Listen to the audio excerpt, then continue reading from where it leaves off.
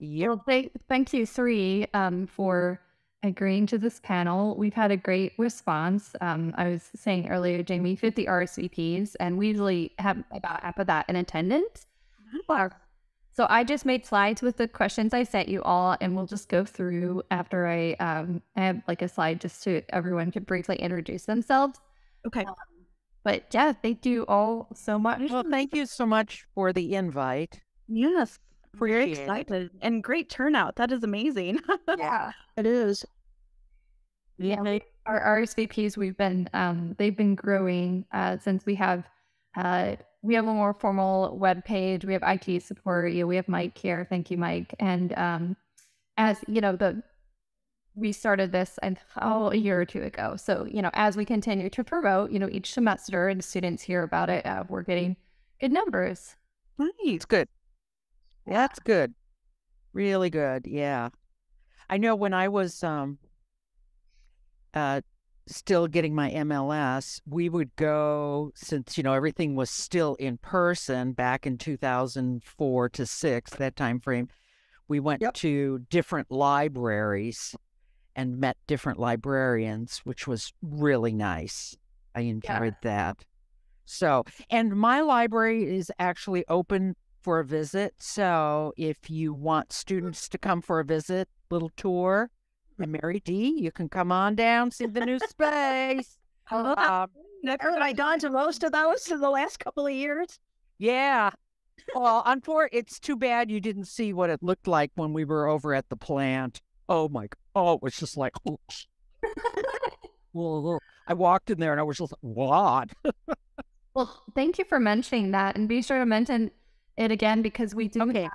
We still do have quite a few students in Indiana and around the Indianapolis area, and often they have assignments, to visit a library, to observe or to ask questions. So that's a great opportunity. We have many, asked about, special libraries or corporate library contacts. So that's good to know. Okay, super. I'll try to remember that. If I don't.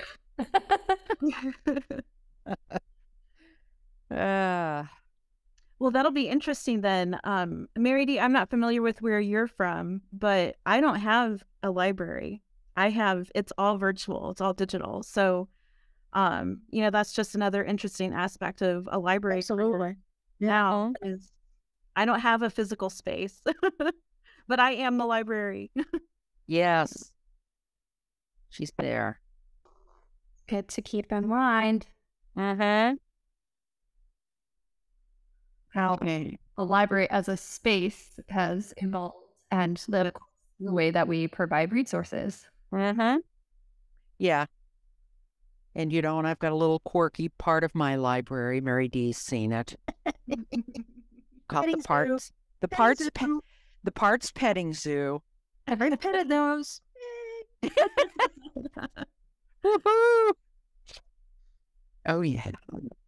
People are logging on. We'll just okay. I'm not drinking bourbon. It's iced tea. I've got water. Yeah. It's an evening panel. It's my Crystal Light Ice. It's an evening panel. Drink up. I'm like, oh, yeah. Well, it's been an interesting week for me. I had my furnace replaced on Monday. I decided to finally do that, and the water heater is going to be done Friday.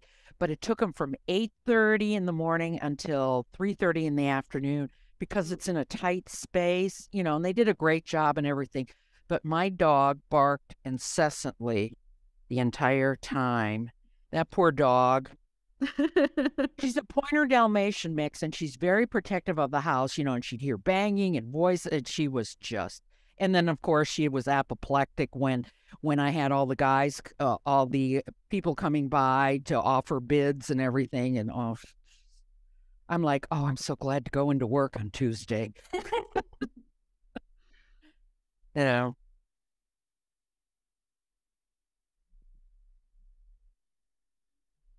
Yeah, it's a good break to mix up your, scenery and people in the hallway. Yeah. Oh, yeah. Our company's kind of we have a new CEO on board. So he just started in January. Oh, yeah.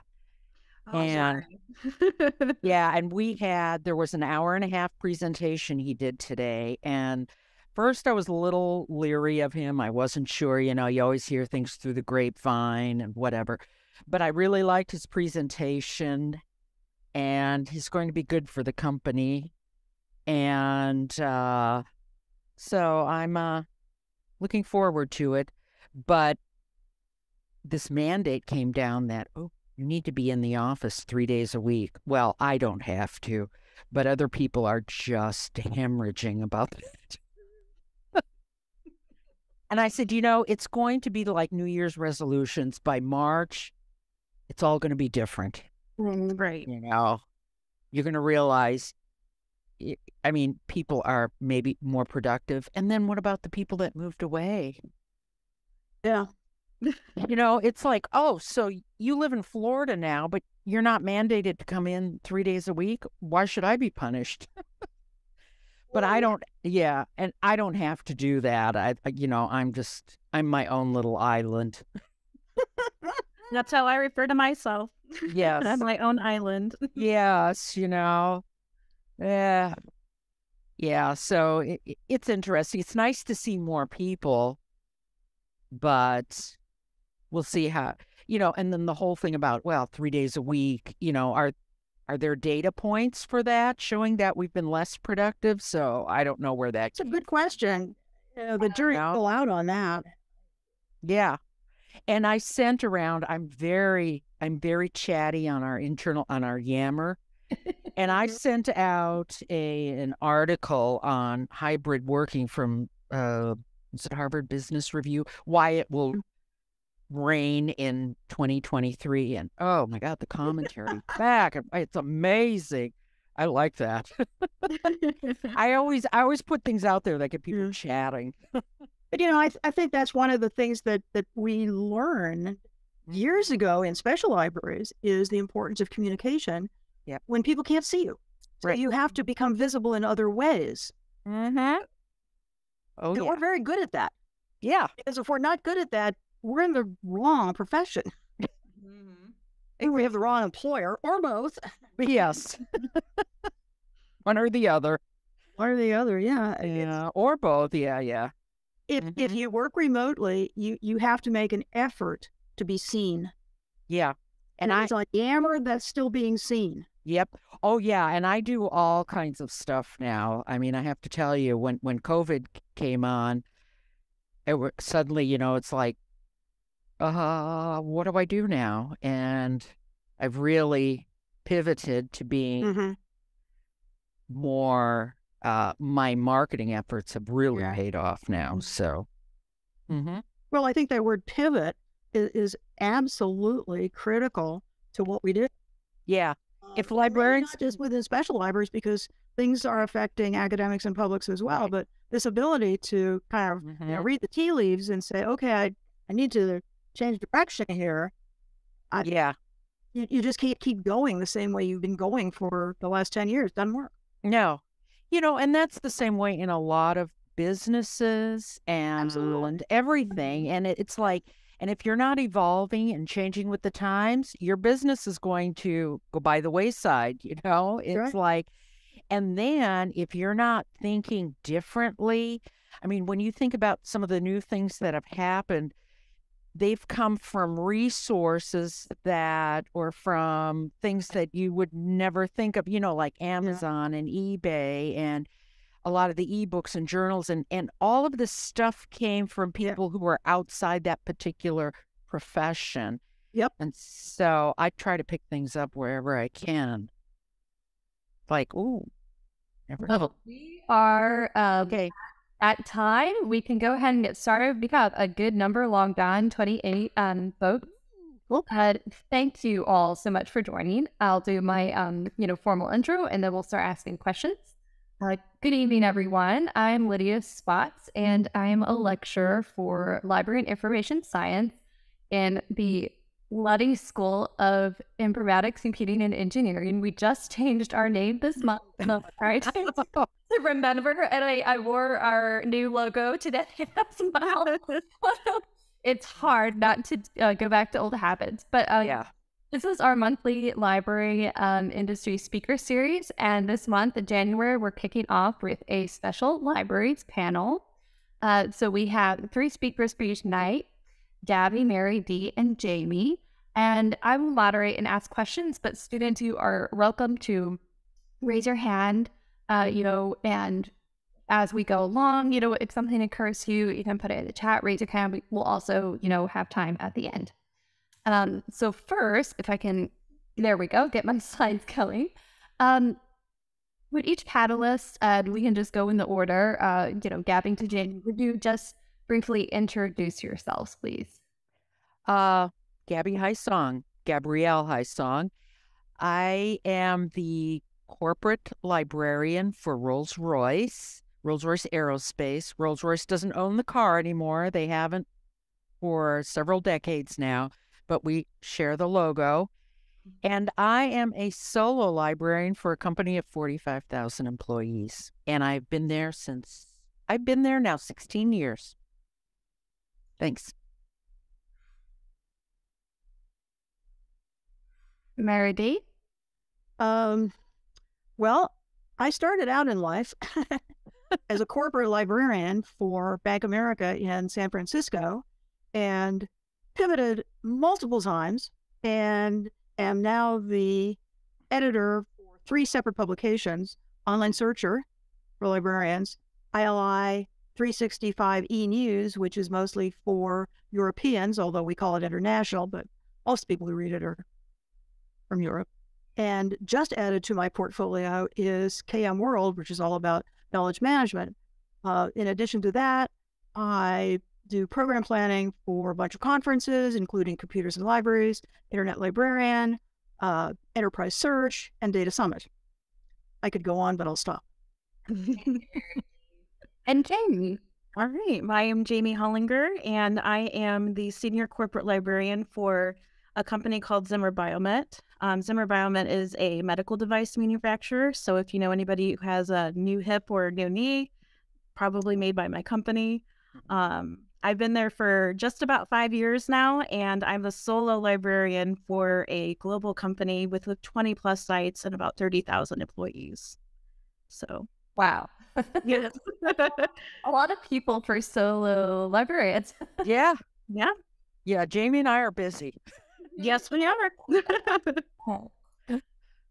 So our first question this evening, and I'll just let each of you, speak in turn, however you feel moved, to order yourselves. What led you to pursue library science, information science work and earn your MLIS or MLIS? And did your plans or objectives change during the course of your study?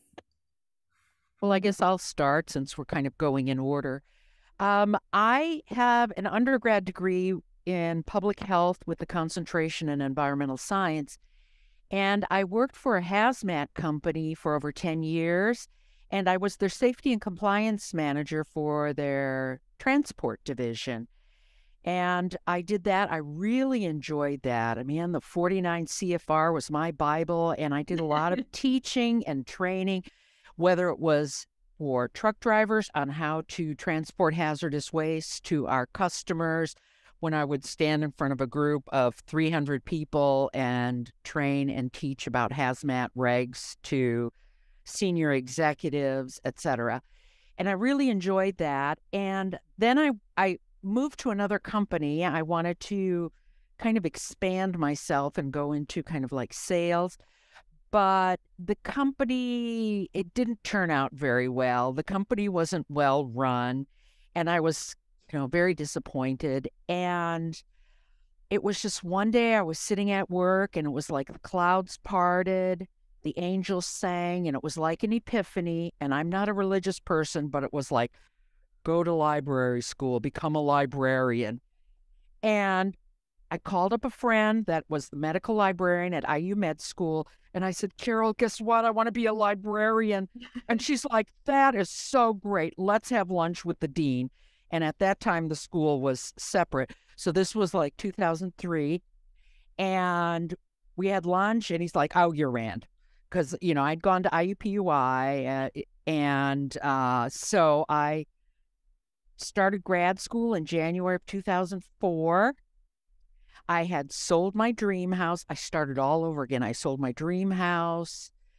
I, quit my job, moved from a beautiful home in Irvington to a one-bedroom apartment to go to grad school. And I did that. And I didn't know if I would get a job. I wasn't sure about anything. I was just, here I am. And it never dawned on me in my previous life to ever become a librarian. I mean, I love libraries and books, but it never dawned on me. And while I was doing my work, I wanted to be a medical librarian. Oh, I always got so excited when I'd see like a new book in the medical library. It's like, oh, look at this book on skin diseases. I love it. This is so cool. And all my studies and all my work was towards medical librarianship. And so I was hoping to work in that field. And how I ended up at Rolls-Royce was I was doing some contracting work to catalog their library. And this was when the library was still at the plant, and it was so awful looking. And there's a whole nother history to that. But it was just supposed to be a 2-month position to kind of catalog the library. But the librarian who had hired me as a contractor wanted to do other stuff in the company. So they kept extending my contract to do other things in the library, to help with, engineers and other things in the library.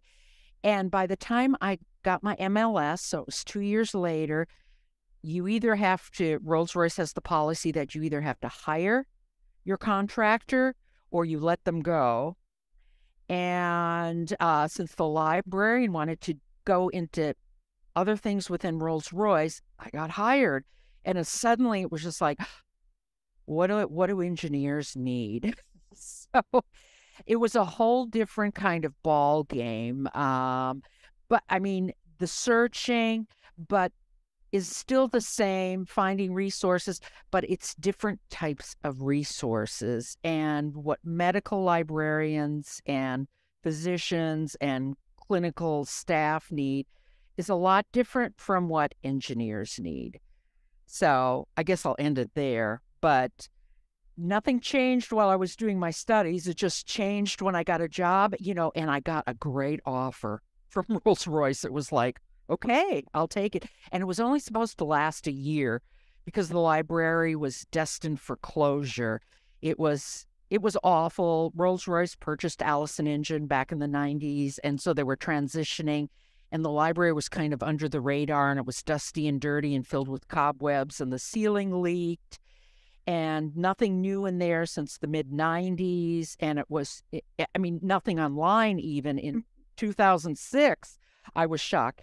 So I said, okay, if nothing else, I'll get a year of experience under my belt, and then I'll go find a job elsewhere. And 16 years later, I'm still with Rolls-Royce, and now they consider the library an essential business resource. So I'm thrilled to death. And every day I wake up and I go, I can't believe they're paying me to do this. So that's how that turned out. That's a beautiful story. Thank you, Gabby. Mary, would you like to go next? Sure. Well, my origin story is totally different from Gabby's. I actually started working in public libraries when I was a teenager. I was a page, I shelved books, and my father said, when do you get promoted to a chapter? He thought that was very funny. And then I went to university, majored in English, and worked in a library because that was all I knew how to do. And then I worked in 2 different academic libraries, Stanford and West Virginia University. This has to do with where my husband was. This was not really my choice, but it worked out just fine. So West Virginia, I was running a department. I reported directly to the director, and I didn't have an MLS. West Virginia, it's a state university, so the salaries are set by the state. And that meant I wasn't making very much money because it looked like a professional position, but it actually was not. It was a paraprofessional position. And so I said, well, I think I'll go to library school. So I went to the University of Pittsburgh. That's a library school. And to answer your question about what changed, two things changed drastically when I was in library school. The first one was I suddenly discovered special libraries. I had no idea. I had experience with publics and academics. I didn't know corporations had libraries. I didn't know museums had libraries. So that was just mind-blowing. And I said, this is it, man. This is what I really want to do. And the second thing was online information was just getting started at the time. So it was really a revolution in how you looked up and found relevant information. So that was great. My husband had accepted a job in California, and the guidance person at Pitt said, well, now, what are your plans? And I said, well, I'm moving to San Francisco. I'm going to get a job. And he said, you can't get a job in San Francisco. And I thought that was extremely helpful. So I moved, and as it turned out, there was a professional conference in town, and one of my professors was there. He said, well, let's get together. And he showed me where the job board was, and there was a job advertised. So I called, and the director of that library, corporate library, said, I am absolutely swamped. I don't have time to talk to you. Are you around? And I said, yes, I'm not here just for the conference. I live here. She said, oh, great. And so I interviewed the next week and was hired pretty much on the spot. Thumbing my nose at the guidance person back in Pittsburgh. Never mind. So I ended up running the library for Bank of America and left after 10 years and moved to Kansas. In case you've never been to Kansas, it doesn't really have a lot of large multinational banks. Yeah. So I thought, well, time to pivot. So I started my own business. So I went into business as an independent researcher, and that worked very well until I moved to Europe, at which point it worked reasonably well. I also did a lot of consulting and contracting for a very large online information company. Moving back to the U.S., I said, well, this whole research thing, it's fun, but I think I need to pivot again. And so I took on the job of editing online magazine.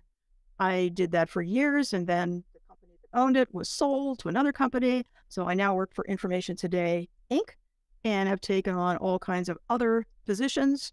As I said earlier, I'm editing now 3 publications, organizing conferences. And the other thing that I did right around, sort of in conjunction with all this other stuff, I also was an adjunct professor for 3 different library schools. Started out at Berkeley, did the adjunct courses for the University of Missouri, and taught the Business Information and Resources class for iupui, which is how I met Gabby, because she was my student. And that was a lot of fun. I enjoyed that no end. But, you know, I think what I've taken away from the whole thing is that if you're interested in alternative careers, if it's not public libraries, it's not academic libraries, look around, look broadly, and be willing to pivot and be willing to sell yourself, because that's really what it's all about. I mean, I would go to places and say, hi. Even at the bank, I would go to places and say, hi, I'm your librarian. How can I help you? And I had people tell me that no one had ever asked them that before. Kind of amazing. Sell yourself. Jamie. So very similar origin story, Mary D. I started out as a page at my local library at 16. My mom came home with the job application and said, fill this out. You're there all the time anyway. But basically, as I rose through school, so like when I graduated high school, I was commuting to a college nearby, so I was able to go from page to clerk, more hours. And then 1 month after graduating college, I started full-time as a library assistant and started my MLIS. So I worked all the way through And I ended my public library career as a youth services librarian. But I think when I was starting graduate school, I had fully intended to continue being in public libraries. It wasn't until about halfway through my program that I decided to do a summer abroad in England. So I have a history background. That's what my undergrad is in. So just always been very interested in museums and things like that. And so I met my now mentor, who was my professor during that time. And she looked at me and said, "You don't belong in a public, I mean, you're good at public library, but you really should just start exploring other coursework that would support doing other things." So I added in a graduate certificate in archives and special collections, and still managed to graduate on time. But working full time at the same time was not fun, but it was doable. So I did, kind of change my intended outcome with my degree halfway through the program. And it proved to be a really great decision. So I encourage just like kind of seeing what other options are out there, because you just never know. Thank you all. I'm always so intrigued to hear about people's paths and the way that they have pivoted. Our next question for this evening is, I think we already kind of covered this one. Sort of, kind of, yeah. Disregard my stock photos of paths. Next one. Well, I could talk about career, because, when I got on with Rolls-Royce, nobody wanted, I was taking a cataloging class, and I remember the first 3 weeks of the cataloging, two or 3 weeks of the cataloging class, I'm like, what is she talking about? This doesn't make any sense. And then just the light bulb came on, and I go, this is like the federal regulations, except it's the AACR too. And they needed somebody to catalog their library, and people were like, oh, I don't want to catalog. I don't want to be a cataloger. And I was still in the Netherlands, in Amsterdam, on vacation. And I emailed back to the librarian, because it was on the listserv. I said, can you wait another day before you interview? Because I'll gladly catalog your library. And sure enough, she did. So sometimes, if opportunity's knocking at your door and you're like, oh, you're not quite sure, don't say nobody's home. Just open the door, and if it doesn't work, it doesn't work. But I'm a firm believer, and it's like, oh yeah, go for it. And that's how I managed to get my foot into Rolls-Royce and to, I don't know, sway everybody that I should become their librarian. So that's kind of one of those things. Look for those jobs that are posted that are kind of like, I don't know if I really, if you really want to do it, it's like, go ahead, do it, and maybe off the wall internships. You never know. Actually, that job that I walked into at the bank was a cataloging job. Yeah. And it was not a good fit. Yeah. But it was interesting because you have so much more freedom in a corporate library. Nobody's looking over your shoulder and saying, did you get the wrong cutter number? Who cares? Nobody cares. Exactly. I mean, Abby and I's situation, we're solo librarians, so there's nobody checking out. Exactly. Yep. It's nobody cares. As long as they can find the material, that's all that matters. We had a whole section. We used to get annual reports from all the national banks around the world, some of which came to the library literally with 3 guys with guns from a Breeks truck. Why they thought the annual report of the National Bank of, I don't know, Zambia was all that important, I had no idea. But it was always sort of a shock when these guys would walk in with their guns. And it's just, this small little annual report. But we cataloged those geographically. Yeah. So the whole section started out continent, and then within continent by individual country. Yeah. And so we would do things like, oh, you're looking for Cheryl. I think she's back in Switzerland at the moment. Meaning she was around the corner. Mm-hmm. Yep. Thank you. So cataloging, I guess, is Cataloging will get you in. I was actually glad to leave the cataloging position to manage. So our next question, I would love for each of you to kind of briefly share, and this can be the, high level view, what's a day like? And how's that different than, what people anticipate standard library roles in a public or an academic library might be like?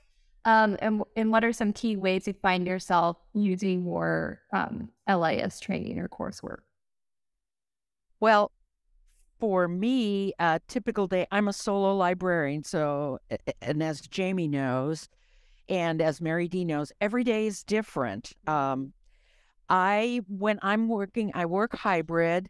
We had the lockdown, and then I work 2 days a week in the library, 1 day. It just depends because if I have Zoom meetings, they're not allowed on our work computers because we are a Department of Defense contractor and everything is so secure and Zoom is insecure, according to them. So I work from home and I'll get up, 6:30 in the morning, cup of coffee. I check to see if there are emails from the UK. I get emails from around the world, Europe, India, China, Singapore. They want information. So I'll answer those emails. And usually when I'm on site, because I have 2 huge monitors in my space, I'll do my website work where I have a lot of windows open and a lot of multitasking. But I do interlibrary loans, whether it's articles and books. I manage the budget for the library. I do the collection development. I do cataloging. If I get hard copy books in, I negotiate with my vendors. I do the marketing. I do training. I do schmoozing. I manage the parts petting zoo in our library. And it's like every day is fun. Every day it's different. I have meetings with other teams because I like to be a part of groups because since I'm solo, it's like I need to know what's going on within the company, especially since we're hybrid. When we were all on site, everyone used to come down to the library. It was like the social event center of Rolls-Royce. But now with hybrid work, you don't see as many people, and it's just not as just not as many people coming into the library. So I kind of walk around. I ask to join people's meetings. When I meet someone and I go, oh, I'd love to be a part of your meeting. So I know what's going on within the company. I tell them I won't offer any advice. It's not like you need to hear from me, but I'd like to know what's going on within the company. I'm also involved in some employee resource groups. I am on the communications committee for the Abilities group. It's a disabilities ERG. And then I'm the subject matter expert for our intranet. Now, I do the library's website and all its pages, but people come to me and they ask me questions. They're like, how do I do this? How do I do that? Because I just happen to be the subject matter expert on that. I do purchasing. I will purchase things for other departments. People are like, oh, I need privacy screens now, so nobody can see my export controlled information on the computer, or I need such and such. And I go, I'll do it. I'll take care of that for you. I'm the Koopa Queen. I know how to handle that internal system. And so it's always something different. And I have a tendency to say, I'll take care of that for you.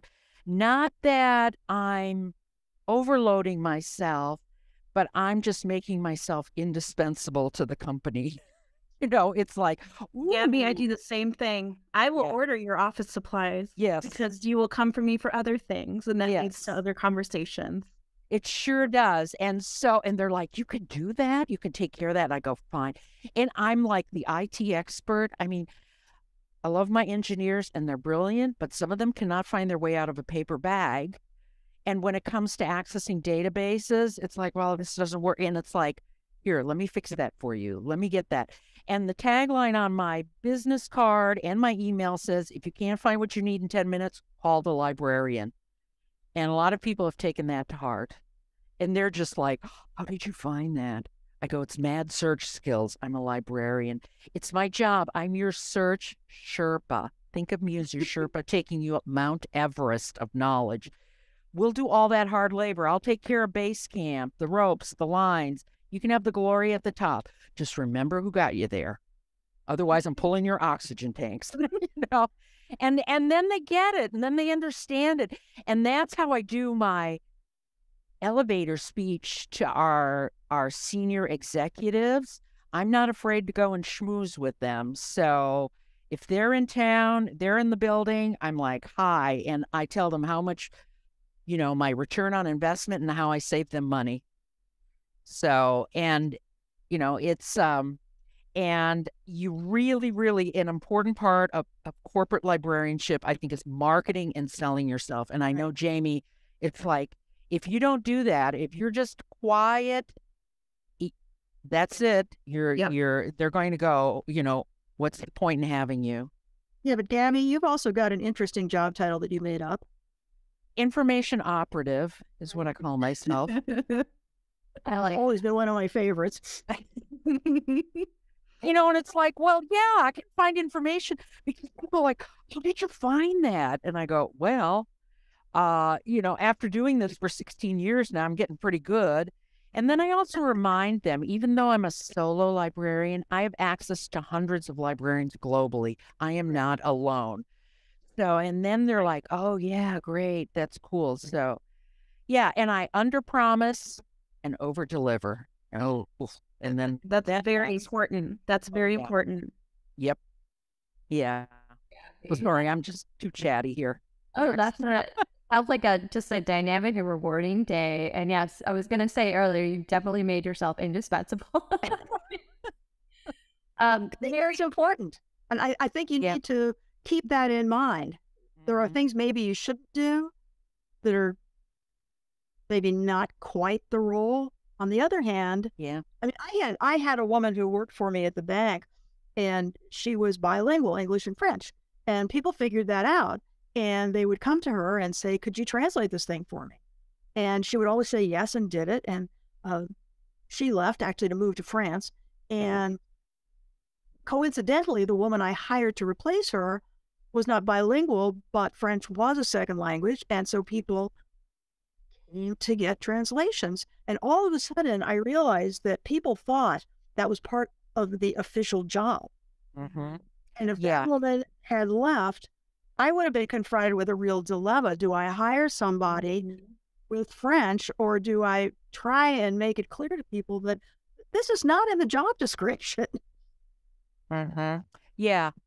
Yeah, there's some things, you know, for a while there, I had, you know, librarians that would help me or assist me in intern or statement of work.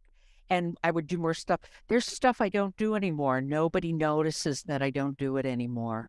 Because that was just, you know, that was small potatoes, icing on the cake. You know, I do a Pareto analysis, the 80-20 rule, boom. You know, the biggest bang for my buck. And all that other stuff, nothing. You know, shelf count, overdue books, the only overdue books I'm worried about are interlibrary loans. You know, everything else, you know, I just sent out a reminder. You still have this book. There's just stuff that you just don't do anymore in the big scheme of things, and nobody notices that. And other things have just gone by the wayside.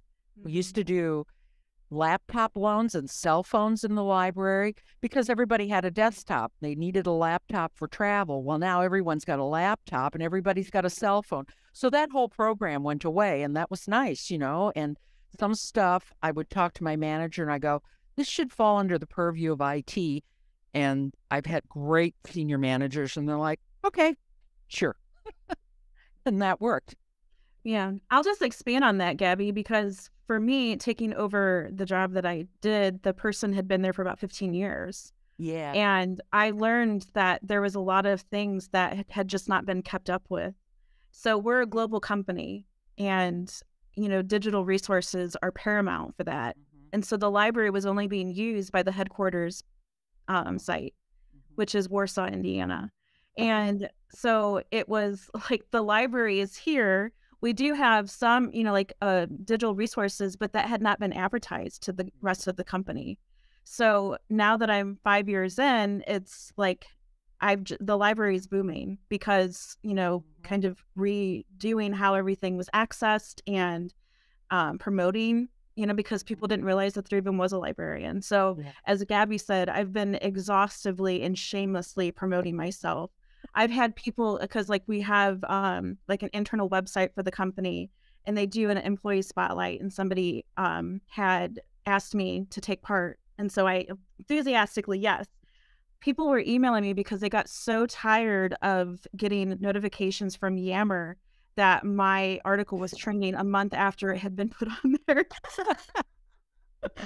So because people kept commenting on the post, Jamie's great, Jamie's so helpful, she's just so, and it's just like they were so sick of hearing about me, so, but that's great for me. Like, that's exactly what it should be, because I mean, I've been able to make the job what I saw it needs to be. And being in a corporate space and being solo, I have the luxury of being able to make that call and be able to take it in the direction that I want. So, well, I guess what I have in common with the two of you is the international piece of it. I've always been international. The bank, of course, was very international, and we would get all kinds of fascinating questions. And when I would always tell employees when we had new hires, when we were onboarding, I'd say, please be as specific as possible when you ask a question, because if someone in Australia asks about the wine industry and somebody in California asks about the wine industry, you get very, very different answers based on where they are and what their position is within the company. And I think that's an interesting thing that I think all three of us have said, well, we pretty much start our day early in the morning checking email, because those people have come in from their time zones, which are not our time zones. And so you need to have to allow overlap. First thing in the morning and the last thing at night. So you have to understand time zones.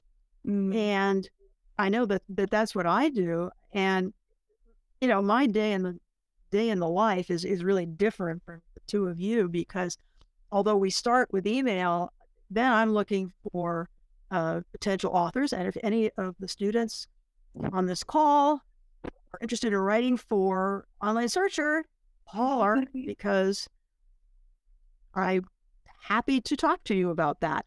So I'm looking for that. I'm looking for conference presenters. I'm writing things myself. I'm editing.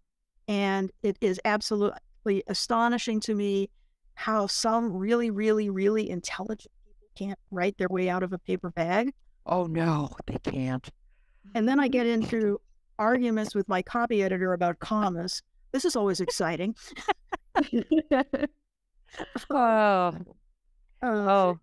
also started moderating webinars, which is loads of fun. And I've become quite familiar with Zoom. For better or for worse.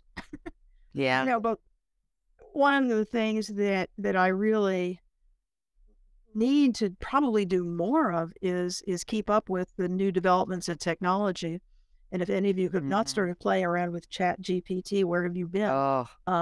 That is taking over the world, I think. And I think, honestly, some of the artificial intelligence technologies, machine learning, textual analysis, all of these technologies are going to have a massive effect on our profession.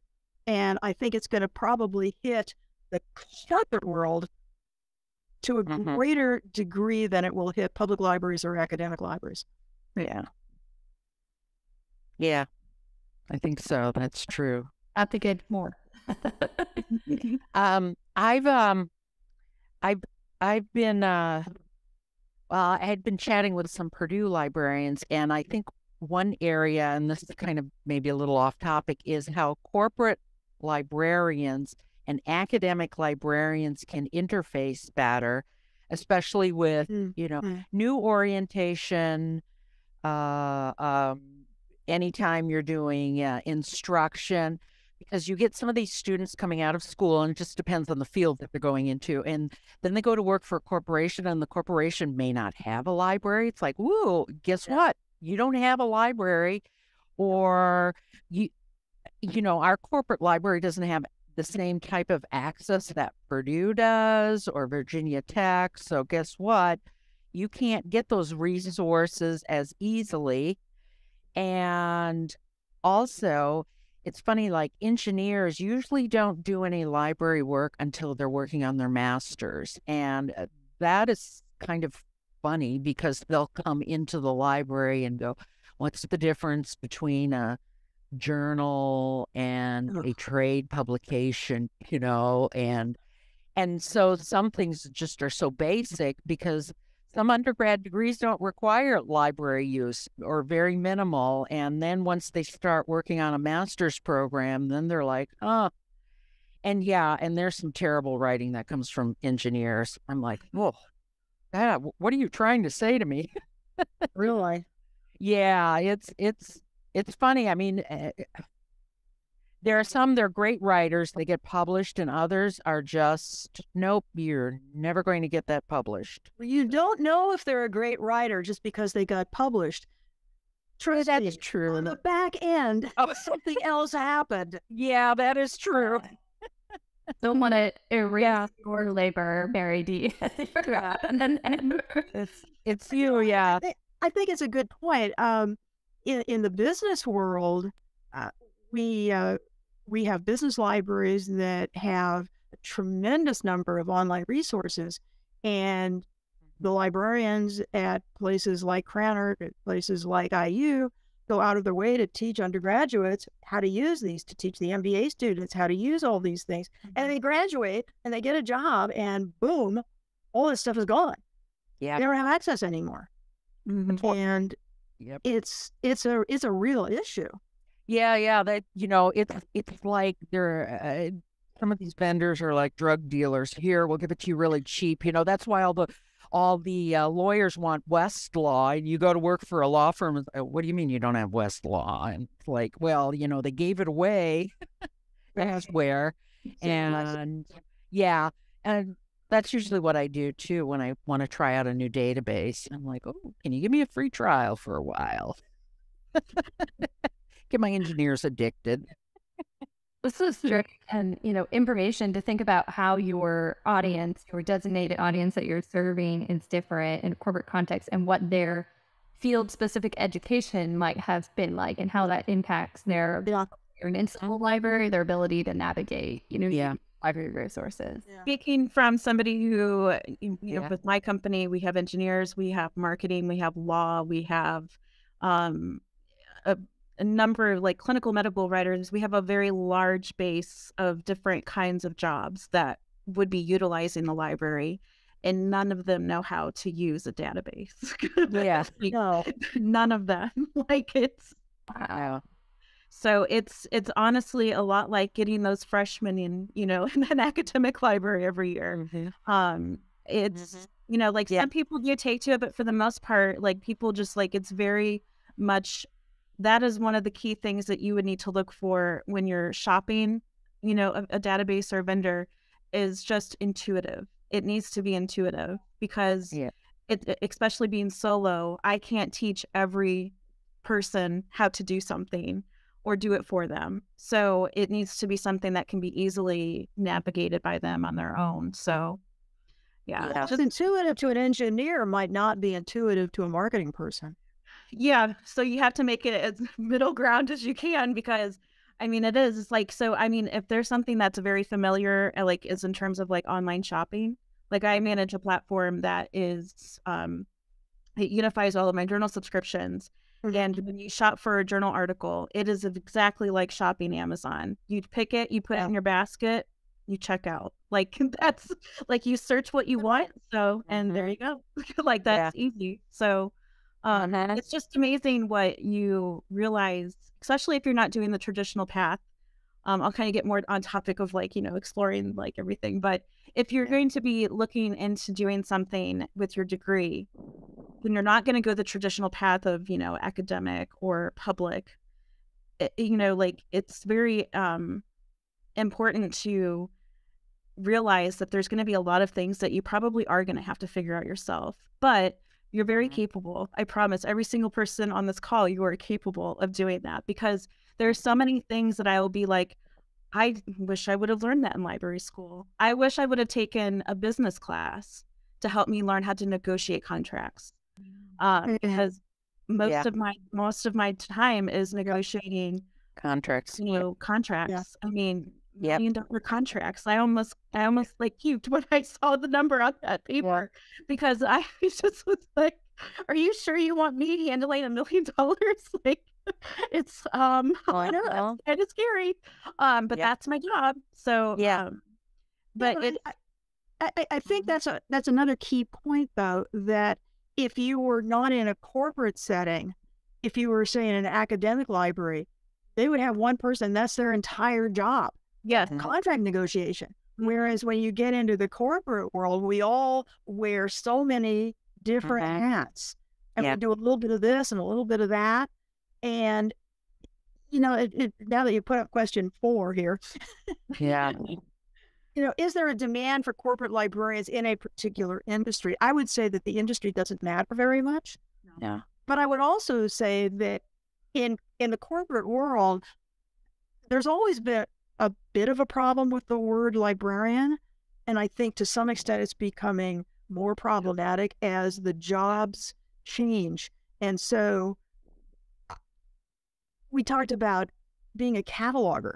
Well, now we're a metadata manager. Yes. And we have to phrase what we do in those terms. You phrase your skill set in corporate terms. What is a corporation looking for? They're looking for metadata. They're looking for technology. They're looking for knowledge management. They're looking for some soft skills along with the hard skills. Do we do reference or do we do research? We do research. That's exactly. Yeah. That information specialist, I would say, would be another key phrase there. I tried that at the bank. You know what I found out? Information specialist in bank lingo was data entry. The lowest level position you could find within the IT department. So you have to look at what are the job titles within your company and make sure that you don't undervalue yourself. Right. Yeah. Because I actually created my own job title. I changed it midway through because it was just not aligning with what I was doing, but it was just what the job had always had. So as I evolved, I was able to change my job title. And what is it? It is like I'm senior corporate librarian, because before I was just research librarian, but I serve the corporation. So I'm the corporate librarian. So it was aligning with my not just serving a department like it was before. I was serving the entire company. Yeah. Yeah. Mine has evolved too. I moved from Indianapolis to where I just served Indianapolis. Then I schmoozed with marketing and was able to expand the website that I initially designed to serve North America. And then it went global a few years ago, probably 10 years now. Time flies whether you're having fun or not. And so I just, I'm the corporate librarian. I'm your information operative, whatever works. And I use the terminology that our company uses. So, you have to use that. Because the first time I weeded the library, I said, I'm weeding the library. And they said, what are you, closing the library? So now I 5S, that's a quality term. And I use the engineering terminology. I use the terminology that Rolls-Royce uses. And I don't, I'm do research. I support, I'm marketing and all of that other fun stuff. So use the terminology that the corporation is looking for and don't say, well, I'm a librarian. Yeah. I mean, I like the word librarian in there. It kind of it gives them some sense, but at the same time, too, my job has evolved greatly from when I first came on board to it was just books in the library. Yeah, and bring your own, like, just the way that you feel a library should be run. One of the most common compliments that I get from everyone, especially because they were there when my predecessor was there, is they were very glad to have a friendly face representing the library, because I brought my public library customer service mindset in. Yes. And that has been very welcomed, because it's that can-do attitude that's, kind of driving my, just shameless plugging of myself. Like it's, bringing myself, and they're much more willing to approach me or to have me on. Yeah. So I do say, like, if there's certain skill sets, like even if you're going from, one kind of library to another, you're going to be bringing that with you. And customer service by far has been the most, one that I brought with me from my past. And I will say that question there, I think, is very important to answer, the hiring process. It's going to be a long time for both of those. It's going to take a very long time for you to hear back. I actually had kind of given my job that I have now as a loss, because it had been months before I heard back. Months. So just know that it's probably going to take a long time doing that application process, because government and corporate sectors have a very different hiring process than, say, a public library. There's a bureaucratic thing that you got to go through, and I think it was probably about 5 months before I find, like, from my application submission to job acceptance. And it can be very discouraging, but if you want to do it, then you just have to accept that. So just know that that's probably going to be a very different process going forward joining that. That's interesting, Jamie, because my experience was very different. Really? Yeah. Well, I mean, when did you do Bank of America? Well, it was a while ago, but yeah. But I don't know. I mean, it's just like, I don't know. There's just so many hoops. I mean, like, I had several HR people that, did different stages of interview before I even got to the person who was going to be my manager, like face to face. Interesting. Yeah. Yeah. And that's been the people that I've spoken with too. Their experience, like corporate, it was a very long process as well. Because the thing is that they all run by a budget. And so, if the money is not there, they can't offer you a job. Oh, that's true. Yeah. So, I mean, there's different things that you kind of have. And I did a fellowship I did a postgraduate fellowship for DOD just outside of DC with the Army Technical Library. So it was like they were making weaponry. So quantum physicists and lots of very interesting people I met there. But I mean, even that process, I took a long time for my application before I finally got the letter saying you're in. So that's been my experience. That's good to know, because I always advise that government, especially federal government, can take forever. But yeah, federal government. Yeah, with corporate, it seems like it would be quicker than academia, but I guess not. It depends. Yeah.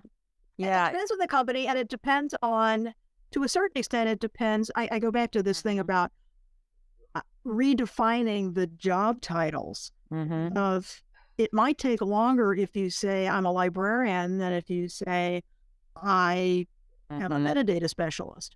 Right. Yeah. I just happened to be at the right place at the right time. It was just like, oh, they wrote the job description just for me. I mean, they did. Yeah.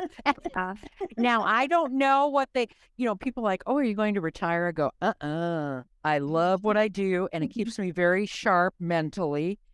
And what the company would do after I'm gone, I don't know. I mean, corporations, they can just go willy-nilly.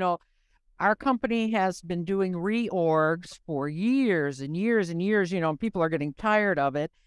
And I've been very fortunate in that I fall under the defense group. which is making money hand over fist, unlike the civil portion of our business, which is like bleeding money. And so I've been really fortunate in that I've been shuffled around to different groups, but I've always had these great managers. So, and they leave me alone. They don't micromanage me. They go, I know what you're doing. And I only bother them. Well, I don't bother them. It's like if I'm having a problem here and I'm not getting any traction from another group or I need some assistance, then I'll get my my manager involved. But it's like, I'm a low maintenance employee. Yeah. And lately, I'm at a certain age now. It's like, you know what? I'm going to ask for forgiveness before I ask for permission. Yep. And and there were some things that's like, guess what? I'm putting in a federated search tool. Guess what? We got money for that. And it's like, I mean, I just kind of go back to the Rolls Royce, to our principles, our operating principles, our guiding values. I always throw that back in their face. When it comes to ethics and other things, it's like, oh, isn't this principle number 7 that we're supposed to be following? Yeah, I think that's something that's very important, because in a corporate world, it is very different. And I can say, kind of going along with what Gabby mentioned there, like you got to kind of move with the flow of your business. And so, like they bought out another business, and so they merged a business. Now they have reorg. And I've been here 5 years now with my company. And for the first 3 years, I had a new boss every year. And then I had to start over, and I was still learning myself. So it's just like, like I'm still learning the ropes of what my job is supposed to be. And I already have a different boss. So it's like, what am I supposed to do? And then last year, we actually spun off 3 divisions of our company to have them start their own business. So then I had to separate out everything from contracts. I mean, it's just like there's so many different things that you have, like that you just never would have thought that you have to learn or even think about. And a librarian. Yep, as a librarian. Is it because we acquired companies? And then and we acquire companies too. And then I don't know that we have a new company, because they don't necessarily always share that. And so then I have people calling me from like this, part of the country that like, we don't have business there, do we? Who are you? We do. We just bought new technology. So now we have their company and their people. So you're part of Zimmer Biomet now. And now I have to go back and go, okay, we, like this is new. Yeah. So we had, we had an etiquette question, because we acquired another major bank that had a library. And so the etiquette question is, do I call her or does she call me? Oh, that's funny. Apparently, we were both sitting there by the phone saying, wondering who's going to do it. Yeah. I finally called her. Oh, that's funny. Yeah. See, I'm the only, people are shocked. They're like, the only librarian. I go, oh, yeah, baby. You guys closed all your libraries elsewhere. But, one thing I don't know if it's changed now, because I don't know what the coursework in LIS is these days, but return on investment. Now, I learned that early on because I was in safety and compliance and public health. And it's like, how do you show your value when you've prevented something? And so I learned early on to show my return on investment when I worked in the corporate world. Absolutely. And because that's how you got to hit the ground running, doing that as the librarian and as the information operative or information specialist, whatever you do, return on investment. And I mean, that is really important. And I wish I had gotten that.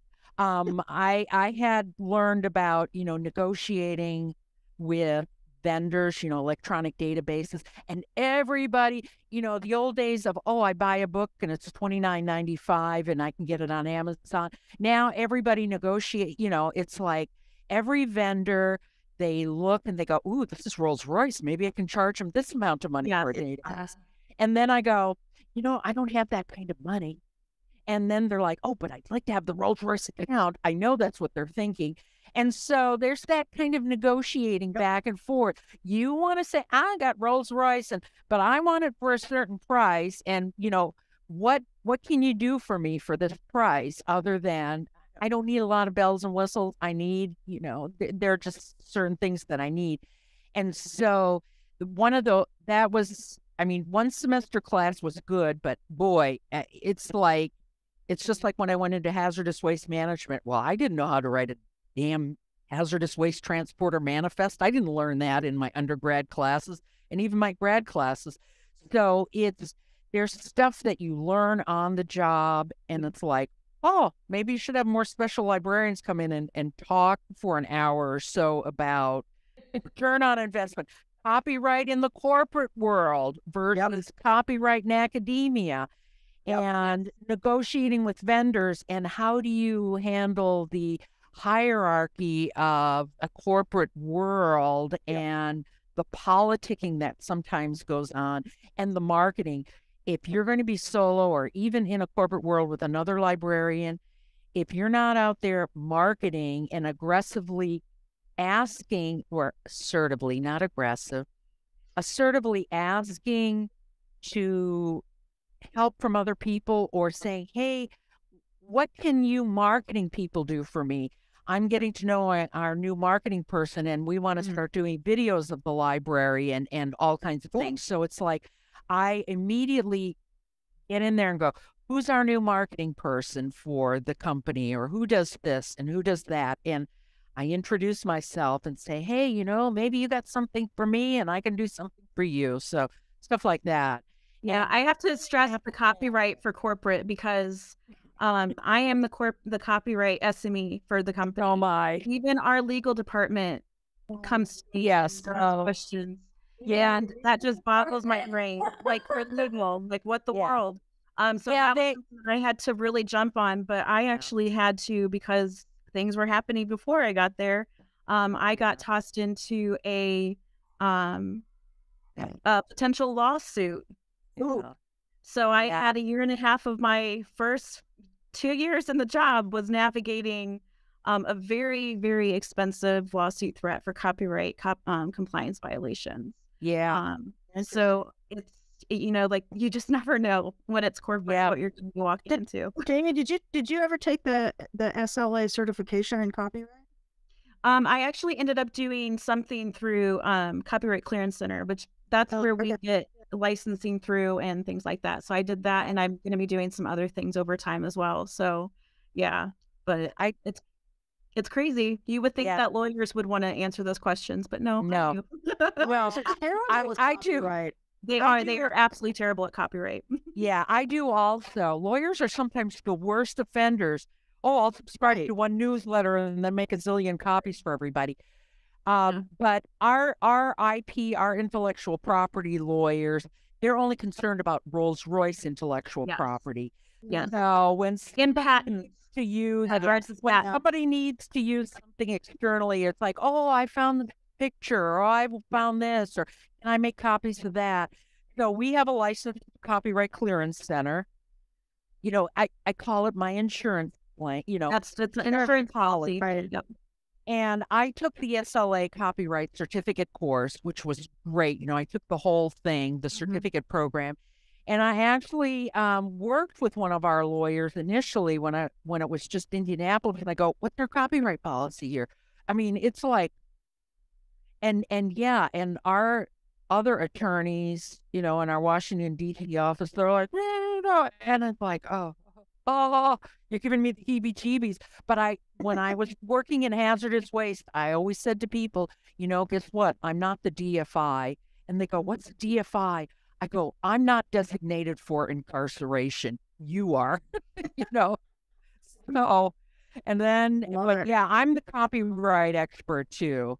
And, I like it. And it's very interesting. I mean, it's something that it's something that you know about, but to actually consider yourself an expert. Yeah, I know. I'm right to say that, but I mean, that's really, and that's something else that I advocated for, was putting copyright SME in my job description, because that was something that had not been there before. and there was nobody in the company, a global company, that was doing it. So, and then you have to understand the differences between EU, which would be European copyright, which is different. And then, Canadian. China, no, you just, they don't care about copyright. No, that's good. Oh, that's true.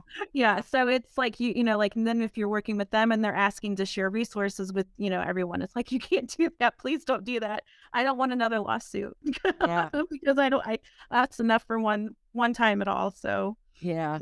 I used to negotiate lawsuits when, in the hazardous waste business, with the FAA and DOT, and it's like, it's like, yes, we have punished that person severely and retrained them.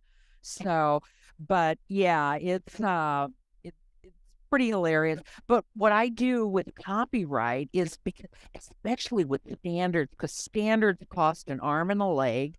And then they're like, that's $300. I should be able to make several copies and give those to my coworkers or share those with my vendors. And I go, no, no, no. And then I go, it's their intellectual property. Just like we don't make one engine and say, oh, yeah, you can reverse engineer that and build your own.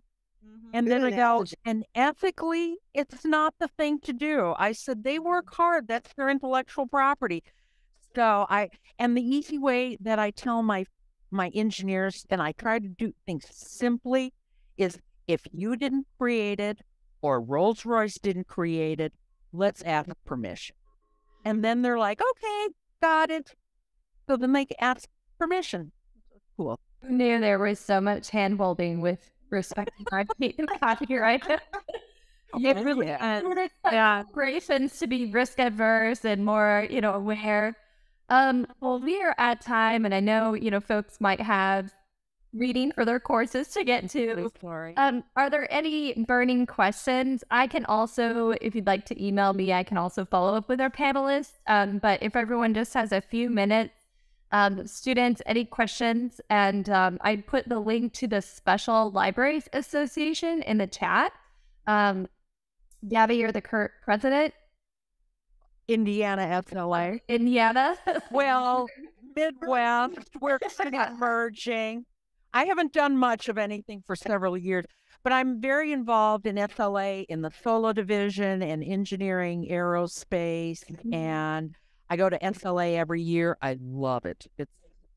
And when I was studying to become a medical librarian, I got a scholarship to go to MLA, MLA.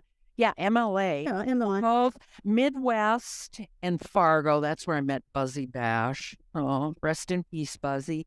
And went to MLA in Phoenix. So go to those conferences. Well, and this year, MLA and SLA combined their conference. So it's earlier than usual. It's in May, and it's in Detroit. And I know, well, I'm going. Gabby? Jamie, yeah. Are you guys going? Oh, Jamie and I are presenting. We're going to be on. Lisa Weinberger. Yeah, she in Austria, so she can be on the panel with us. Cool. But I am the current now volunteered president of the solo librarian community. So I'm leading 2 different panels for the conference for representing solo librarians, and Gabby is on one of those with me. Cool. So we'll be talking corporate library success stories. So that'll be exciting. But I will just stress that I am more than happy to answer any questions anybody may have. Yeah, same here. It's not my bedtime yet. And once again, if a group wants to come and visit, or even if you're an individual, it'd be nicer if it's a group rather than one-on-one all the time, but I can do one-on-one. If you want to come to see my physical library and see the Parts Petting Zoo and see, just one type of corporate library, I am open to visitors. I just need to make, a little bit of arrangements. And if you're a foreign person, if you're not U.S. or a resident, permanent, what do they call that? Then I have to, yeah, a green card holder, then I have to have you, a security. I have to send that through security. We're a Department of Defense contractor. And who knew about all that export control stuff? Oh yeah, there's a whole nother ball game about export control and Department of Defense and all of that. We have a raised hand. Would you like to unmute and ask? Hi. Hi, my name is Yujo. I'm a first-year MLIS student. Thank you for this very informative panel. It was truly eye-opening. I have one question because a lot of these special libraries, they serve very specific industries. So based on your experience so far, do you think having a relevant, experience to those industries are critical to securing these job opportunities? No. No. I think it would help. I would think, and I think a lot of like it'll say in the job posting if it requires your undergrad be a special field. So like say if you're going to be a law librarian, they do encourage having some form of law education. It'll be very specific in there in the job description if that is like a whole like a hard stop like but I would apply anyway. Yeah, because because you could talk your way into almost anything, and then figure out the details after you have the job. Exactly. Right. Now, because I have a history degree and I work for a medical device manufacturer. I have an English degree.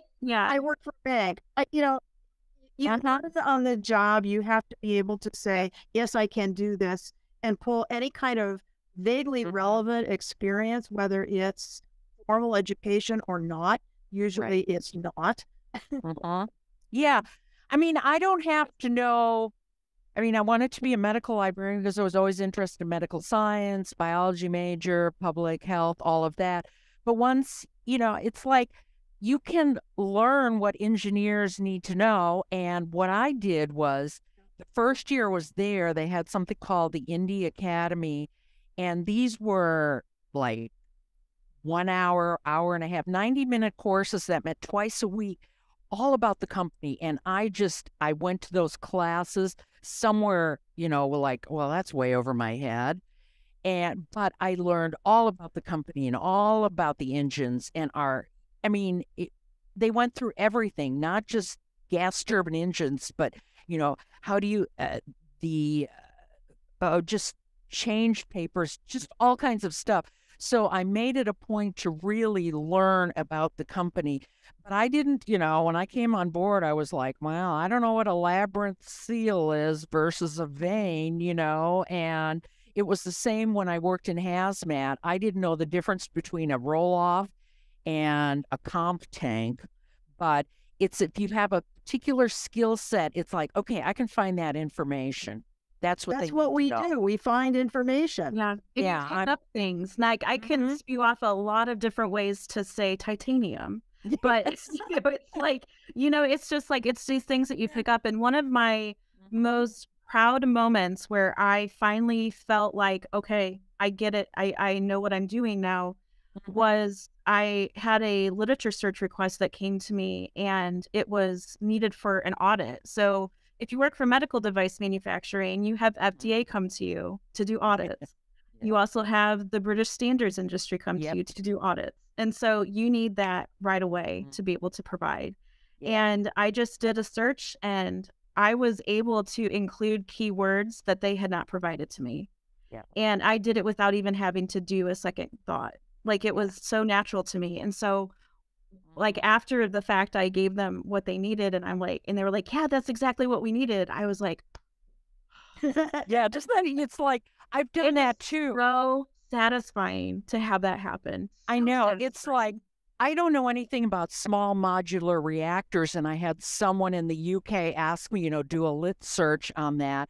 And sometimes, the interview, I have to do a reference interview. It's like, exactly what do you need? General or, what kind of, so then they'll say, okay, this is what I need. And then they're just like, this is lovely. And you're like, oh, I don't know anything about small modular reactors, but after doing research, I know a little bit more, but it doesn't have to be your area of expertise. Sometimes that may assist you because I end up giving them a little bit more than they might think, because if I have too much knowledge, I may leave some stuff out, and I Yeah. give them some stuff that's like, oh, I hadn't thought of that. Mhm. So, That's excellent. Thank you.